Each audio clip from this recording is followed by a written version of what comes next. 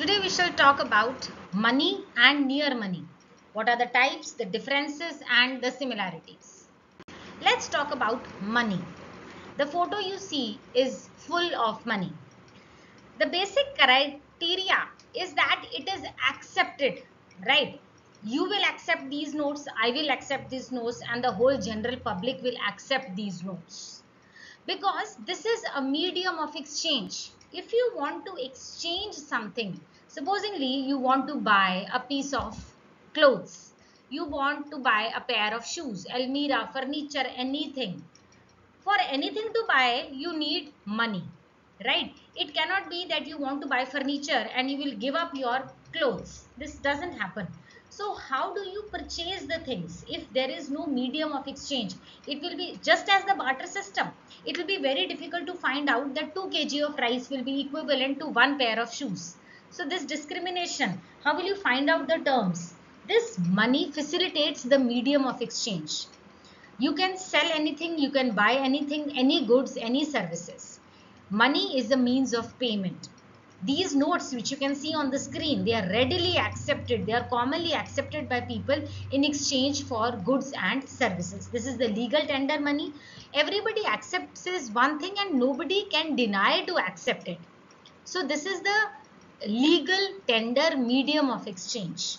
In place of these notes, if a pen or a pencil or a matchbox or a candle or anything is accepted as a medium of exchange, then that particular item will be considered as money. Further, it is a measure of value.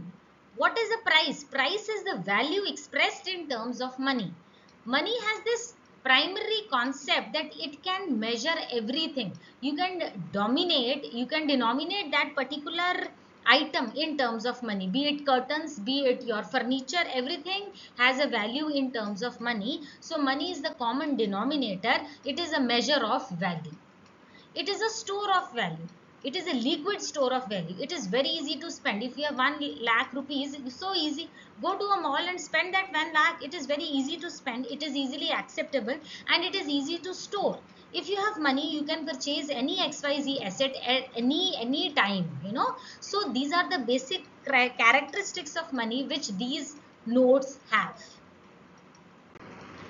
Now, money consists of currency notes which are issued by the central bank, the apex authority, and money also considers of coins which is issued by the Ministry of Finance. Be very clear that coins are not issued by the Reserve Bank. 1 rupee note and the coins, these two things, they are issued by the Ministry of Finance. Now we come to the term near money. As the name denotes, it is money which is near to money. It is not actual money. It is having nearness to the money. The examples I have stated here are the bonds, debentures, bills of exchange and the shares. We shall be discussing all these terms in the slides to follow. But in this slide, I will be talking about what is the meaning of near money. Something which has nearness to money. It is not money proper. It is not actual money. It is just a substitute of money. It is equivalent to money. We can say that it is perfect replacement of money. The assets which cannot be technically called money, but they are claims to money and they perform more or less the same functions of money. Near money possesses many characteristics of money. They have very high degree of liquidity. Supposingly you have a bond of 1 lakh rupees. Okay, that can be converted to money without wasting time. You don't have to wait for so long to convert it into money. It can be very easily and conveniently converted to money, and then you can spend the money the way you want. So here I am talking about the degree of liquidity. So the near money, it has a high degree of liquidity. You can convert it inexpensively, means with not wasting money. You don't have to waste the money to convert it into money proper. Supposingly you have a necklace of 5 lakh rupees. When you purchased it, you paid the jeweler 5 lakh rupees. After some time, you needed cash for a particular event. So you thought that let me exchange this set, this necklace back to the jeweler and get hard cash. Now when you go to the jeweler, it can be possible that the jeweler says, no, I'll be deducting these making charges, I will be deducting this polish. So instead of paying you the actual amount of money which you spend, he may be paying you a little less. And that too, it may take time. You may have to head to 2-3 jewelers to find out who is giving you the best deal. But in case of near money, they have high degree of liquidity and you don't have to waste your money to convert it into money proper. That is called, it can be easily converted to money inexpensively. But the point is, you cannot directly make transactions using near money. You have a bond, okay, you are going to say a furniture shop. You cannot say, tell the person that please give me this piece of furniture, give me this table, and in exchange I'm giving you this bond. No, this doesn't happen. When you are buying a piece of furniture, you have to pay him hard cash. So first you convert your bond to actual cash and then go to furniture shop to buy the piece of furniture. You have to convert it into money proper. So this near money is not the document or that bond you cannot exchange for anything. So you have to convert it into money proper before you spend it, and it is converted to money without loss of nominal value. It has a high degree of liquidity, just as I told you, and it is just near to money, performs more or less the same functions of money, but it is equivalent to money. I repeat, it is not equal to money. Near money highly liquid, we agree, but it is not as liquid as the money proper. Now, when I talk about the types of near money, the first in the list comes is the bills of exchange. The students who are from commerce background, they must be very well aware what is the meaning of this term, but we will just in a small short note, I will tell you what is the bill of exchange. Taking an example, supposingly A is purchasing certain items from B for a sum of 20,000 rupees, but at this moment A has no cash to pay to B. So what he will do is, he will sign a bill of exchange. It is a signed paper written on the stamp paper it is, and it is written that A will pay 20,000 rupees to B after a fixed period of say 3 months. Now after 3 months, B, he will go back to A and present his bill and can get his 20,000 rupees back. So the transaction of this purchase and sale also took place at the due course, and after 3 months B is happy that he is getting his money back. So A is able to continue with his commercial transaction and B is also able to recover the money. There is one more point in this, that in case before 3 months B wants his money, he can approach a bank and he can get the bill discounted from the bank. The bank will give him this 20,000 after deducting bank's commission, and this will solve the purpose of B. He can get his money before the due date as well. When the due date will come, then the bank will take this bill of exchange back to A and he will recover the amount from A. So this is what is called bills of exchange. In short, I have tried to explain.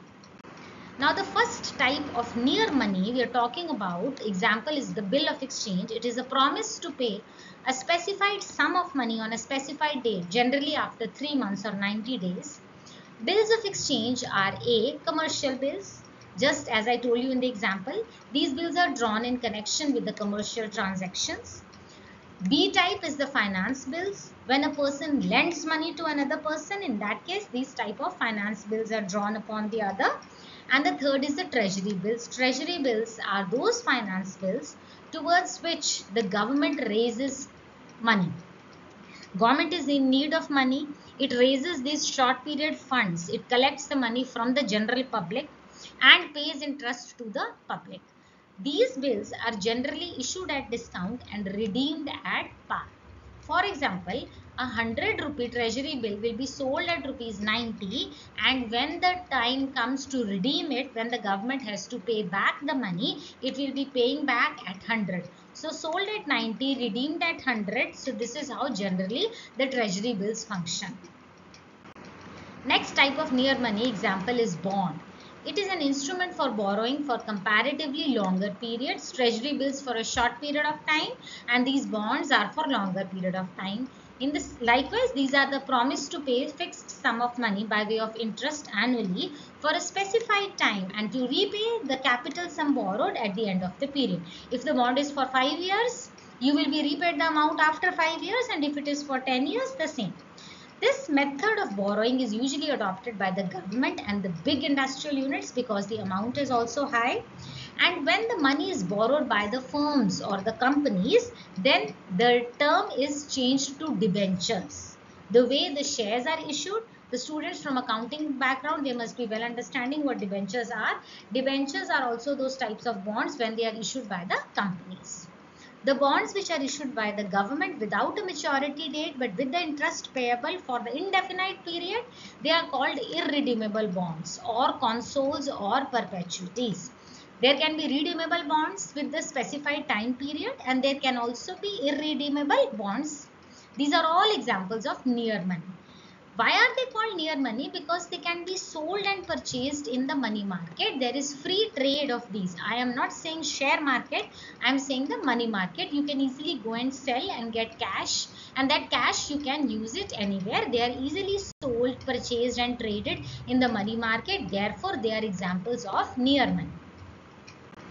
Next is the equity shares. What is a share? A share is a share in the capital of the company. When you are investing 10 rupees share in a company, you become the owner of the company to the extent of rupees 10. Equity shares give the owners a claim to share the profit of the firm, which is also called the dividend. When I buy shares in a company, I will be receiving a part of the profit which the company is earning. That part of profit which will be given to a shareholder is called dividend. Equity shares, they are very easily marketable, they are very easily traded in the stock exchange. Bonds and debentures are also marketable in the stock exchange. Okay, but the bills of exchange, they are not traded in the stock exchange. Next, another type of near money assets are the time deposits, the saving deposits which you do with the commercial bank. Whatever time deposit, 5-year deposit, 10-year deposit you are having with the commercial bank, that is also called a near money because they can be easily converted into cash and then you can use that money. The bankers' acceptances, cash surrender value of the insurance policies, deposits of the building societies, all these come under this category. Then there is the traveler check. This is a comparatively outmoded type of payment. Supposingly you are going abroad and then a bank in India will give a sum of money saying the traveler check. You can go to America and roam around, and just because you don't have to take care of the money, you will have this traveler's check and then you can spend it because it is banked by the bank, and the theft and all is just out of the coverage, and you can easily travel and spend with these travelers check, but they are not very commonly in use these days. Then comes postal savings deposits, savings in the units of unit trust, repurchased shares in the savings and loan association. So there is a long list of near money examples. Now coming to the main point, what is the difference between the near money and the money? Money proper, the first is the definition.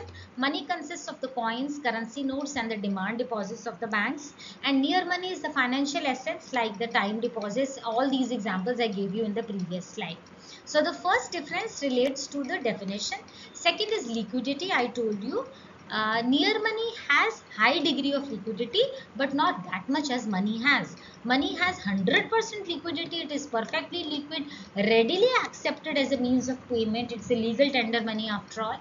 Near money, it lacks 100% liquidity but it is also liquid. It is highly liquid asset. It involves time and cost for its conversion to money. It may take a little time, it may take a little cost when you convert near money to money proper. Next is the difference related to function. Money serves as a unit of account, is a common measure of value. I told you it is the common denominator to measure the value of all the articles combined together. All the prices are expressed in terms of money, and near money does not perform such functions. Own value of near money is expressed in terms of money. The meaning of this line means that supposingly you have a bond. What is the value of bond? Say 5 lakh. that is also expressed in terms of money. So money not only expresses the value of other relatable articles, it also values near money. The value of near money is also given in terms of money. Next is use in transactions. Money is easily, readily, happily used in making transactions. Near money is not used in making transactions. It is an indirect medium of exchange. First, you have to convert it into money proper, and then you can carry on with your transactions. Next point is the income yielding quality. Money does not income yielding asset. Why? Supposingly you have 10 lakh rupees and you keep it in an Almira. After a period of 6 months, you open the Almira, the amount will be 10 lakh only. That money, that hard cash is not yielding any income for you. But if you have near money, supposing you have a bond and you have kept 10 lakh bonds in your Almira, after a period of 6 months, they will give you some interest. So near money is an income yielding asset, but money itself, the hard cash, is not an income yielding asset. Now we come over to the similarities between these two. See, both are claims. Coins and currency, they are a claim over the government and the central bank. Bank money is a claim over the respective bank. Supposing you have a time deposit of say 1 lakh over State Bank of India, that is a bank money which is a claim over that respective bank. Okay. Near money is a claim over the respective party. If supposingly A has drawn a bill of exchange on B, so that is a claim over that A and B only. Government bond is a claim over the government agreed. Bill of exchange is a claim over the party which has agreed to pay the amount, just as I told you. So near money is a claim over that respective party. It can be a company who is issuing shares and debentures. That respective party can well be a government if it is a government bond.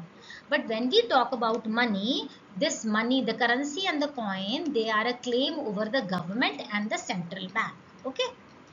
Next is money and near money, they both are liquid. Liquidity is common, but the degree of liquidity varies. Money is 100% liquid, but near money is not that liquid.